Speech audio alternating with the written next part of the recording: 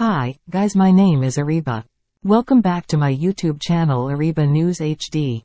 I hope you are doing well. Before watch this video, please subscribe to my YouTube channel and press bell icon for latest video. So, let's start the video.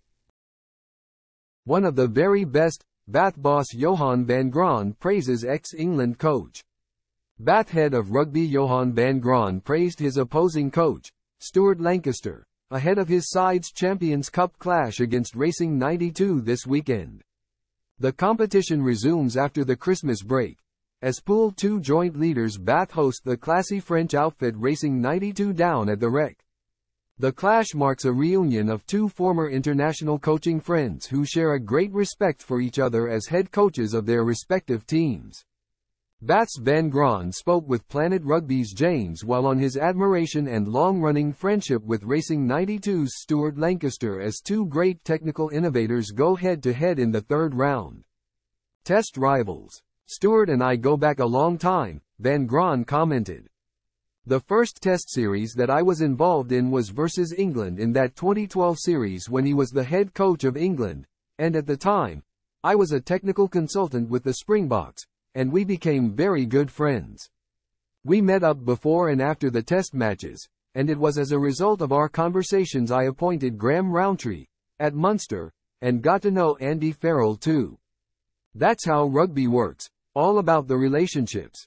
And of course, in 2017 Stuart went to Leinster whilst I was at Munster, and he added a massive amount to their rugby, and now he's doing similar things at Racing, and I have the utmost respect for him. He's been a national coach, and he went through an incredible disappointment in 2015, the same World Cup that I was fortunate enough to be involved with, and if you want to see a story of personal resilience, you've just got to look at Stuart and what he's gone through, how he's rebuilt his career and reputation.